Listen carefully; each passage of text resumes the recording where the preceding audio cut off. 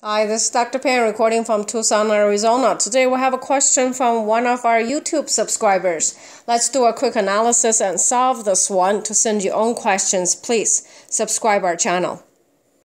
The analysis looks something like this. We're given cosine alpha as 1/3 positive. Cosine alpha is positive in the first and fourth quadrant. Sine alpha is negative. That only happens in two quadrants. That's in fourth quadrant or the third quadrant over here. The analysis looks something like this. Given cosine alpha as 1/3 positive, the angle could only be in first or fourth quadrant. Sine alpha is negative, which means y value is negative. That leads us to third quadrant or fourth quadrant.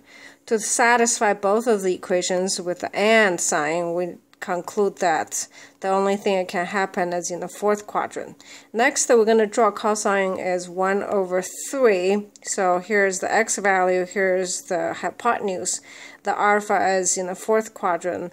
Using Pythagorean theorem, we can see it's square root of 3 minus 1 squared. The whole thing is going to be the not at the opposite side. So tangent alpha, using the definition, is opposite over adjacent.